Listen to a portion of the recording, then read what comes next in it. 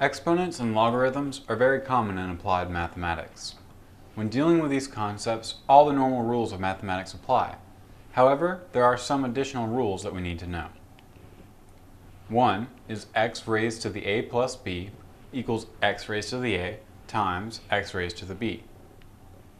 The second rule is x raised to the a all raised to the b equals x raised to the a times b.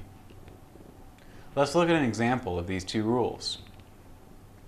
If y equals 3x cubed all squared times x, then we can simplify this. First, we need to distribute the squared power to the 3x cubed, since the squared power is the exponent on that entire phrase, in that entire function. So first the 3 gets squared, 3 squared is 9, and the x cubed gets squared.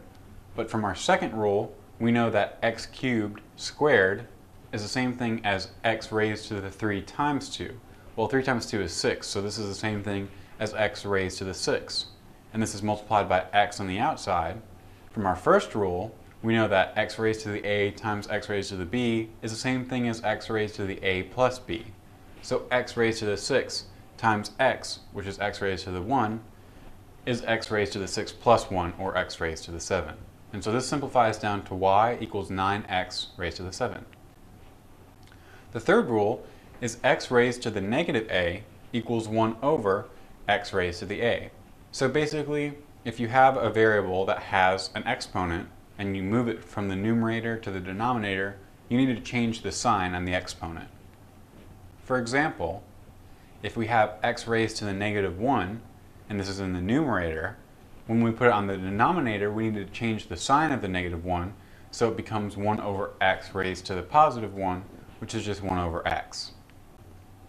Another example is if we had 1 over x raised to the negative 3, so x raised to the negative 3 is on the denominator, and if we want to bring it up to the numerator, we need to change the sign in the exponent, so it becomes x raised to the positive 3. For the next few rules, we need to know what a natural log is. The natural log of y is the power to which e, which is just a constant, which is the number 2.718, must be raised to in order to obtain y. So, from this definition, we know the fourth rule is if y equals e to the x, then natural log of y is equal to x.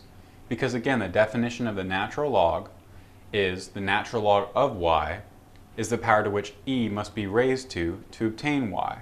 And so if y equals e to the x, well, what power must e be raised to obtain y? We know it's x. That's why the natural log of y is x.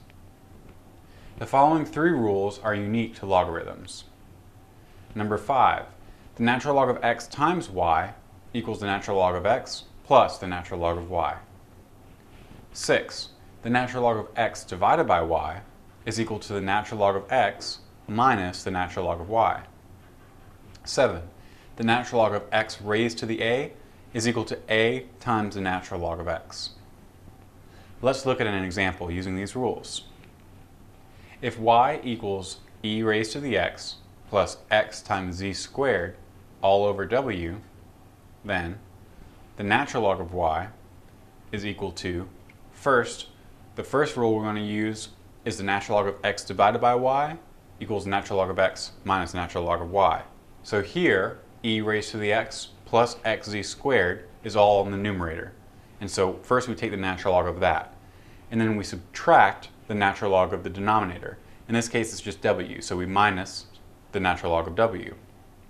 Then we look at this first part, and we know from our rules that the natural log of x plus y is the same thing as the natural log of x plus the natural log of y. Natural log distributes over addition. So we can rewrite this as natural log of e to the x plus the natural log of xz squared. And then we still have this minus the natural log of w in the end. Now the natural log of e to the x is x, because remember, what's the definition of the natural logarithm? The natural logarithm of the thing you're taking is the power to which e must be raised to obtain the thing you're taking the natural log of. So this is really saying, what power must e be raised to obtain e to the x? Well, x, because e to the x is e to the x. So whenever you take the natural log of an exponential, which is just what we call e raised to something, the natural log will just be that something that e is raised to. In this case, it's just x. The second term, the natural log of xz squared, remember from our rules that when you're multiplying two things, you want to add them. So this becomes the natural log of x plus the natural log of z squared. And then we still have the minus natural log of w in the end. Finally, the third term, the natural log of z squared, remember when we had a variable that was raised to an exponent, we can move the exponent from within the natural log into a coefficient of the natural log. So the natural log of z squared becomes 2 times the natural log of z. And that's the end of this review.